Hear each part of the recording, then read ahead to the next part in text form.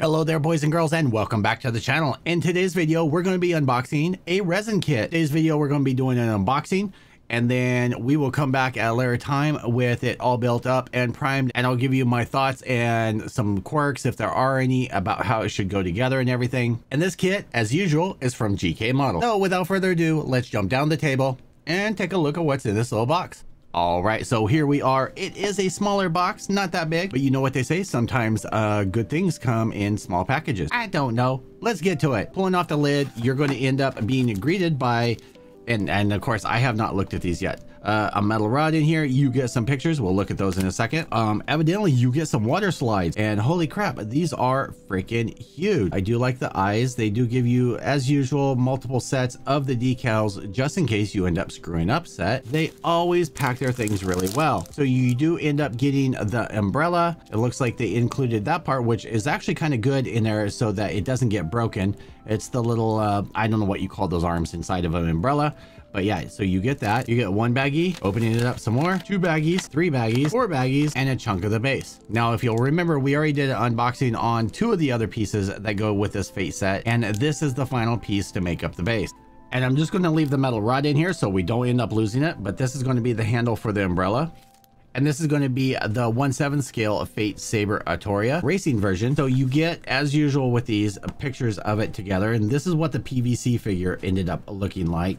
So the water slides are going to be mostly all for the umbrella. And then of course you get for the eyes, and I think for her jacket over here. And since this was a PVC, you don't get any actual instructions of how it goes together, but you do get parts so you can count out how everything, so that you can make sure that you get all your parts. It is important to make sure that you get them. I've never had an issue of a part missing from a GK kit from this company, but you never know. And taking a look at what's in the first baggie, you actually get the boots for Saber, and they actually look really good. You can tell the pour marks are on the bottom of the shoes, so that's good. You don't end up with any unwanted blemishes or on the boots themselves. Here is the other one. You do get keys in here, so you won't be able to mess up how they end up going on there. I'm not feeling any real seam offset. I can tell that there was a mold line right across here. It's very simple, just sand that off. The next baggie we end up opening up, and as usual, this is going to be a little hard to film because it is in white resin, but you do get the wedge of the base that she ends up going on. And I have to say, for it being hollow on the backside, I am really pleased that it is actually, you can see it is actually a flat. It's not all bowed in or anything like that, so good job. Next baggie you end up opening up actually has her main body parts in here, and they actually stuck a couple of them together. So you actually get her torso, her jacket,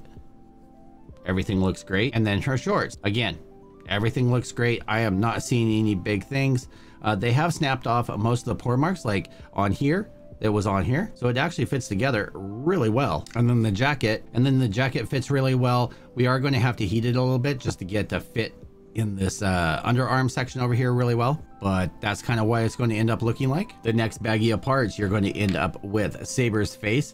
Big old nice smiley face, looks really good. Chunk of her hair, which of course with the way that they end up doing these, it is keyed. You can see there's for the upper sections and then for the back of her head, so it's just going to fit on just like that. I love when they end up doing these because it makes it really easy to put together. I can literally put a magnet here, they'll snap together, and then magnets for the hair, that'll just snap onto there. Easy peasy. You get her thighs, which there is zero seam line. There's a little bit of a mold line that's right across here, but very minimal. You get her upper arms, which are in the jacket, of course, and then you get another arm, and I believe this gives you an option of either her holding the umbrella or not holding the umbrella. So yeah, if we take a look here, you can either do her holding the umbrella or with the arm down like that, not holding it. I'm probably going to have her holding the umbrella because, well, it's big, it's there, we might as well use it. In this other baggie, I'm going to leave these parts in here, but you get some little cuffs, little pieces of hair, things like that. You get a bow, some more pieces of hair, her hands for the different options. And I tell you what, I'm starting to grow a collection of extra pieces from all of these kits. It's kind of crazy. You get this little wedge that's going to go under her foot that attaches to the base, and then you get this multi-section for her hair. So you actually get this section that's going to attach to here, and then this section that's going to attach to this section.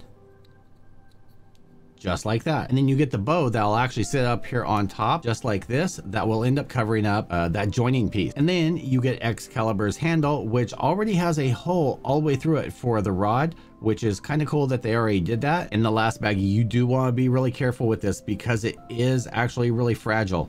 It's flexible, but it is fragile. So this is going to be the inside pieces for the umbrella. And speaking of the umbrella, here it is. Doesn't seem to be warped at all. Looks really good. This ought to be a lot of fun to do the decals on. And speaking of, while we have the up close, here is a shot of the decals. Now you can choose to paint or do the decals. I haven't decided what I want to do yet on this, but you guys will be the first to know. And then of course, here are her eyes, 2 sets, these decals, so should be a lot of fun. And then if you guys are wondering what the bottom of the base looks like, this is what it's going to look like all built up with the horse on there. All right, so in closing, you get 38 pieces, you get the water slides, you get a sheet of pictures, you get a metal rod for the umbrella, and you get the bottom of the base. All right, boys and girls, I hope you enjoyed that. I just wanted to do a quick overview so you guys can see the quality from directly out of the package before I even look at it, before I've even touched it. So this is what you're looking at. I think it filmed out okay. This right now, they have listed at 72, but depending on your membership, even if you start out purchasing, you get automatically 10% off. I do recommend, especially if you're here in the US, purchase a couple of them. You get a additional 5% off if you purchase at least 2 kits, and do the DHL shipping. It's an additional $10 whether you get 1 kit or you get 20 kits. It's only a $10. I do have a tendency of purchasing like what's in stock and then doing pre-orders separate so that they can ship separate. But a lot of times they'll end up like on this other one, I ended up purchasing this about 2 weeks ago, and they held on to it because they knew one of the pieces was coming in. And I am still waiting for the Rin Tosaka to come in, which should be in another couple of weeks, and then they'll send that out to me.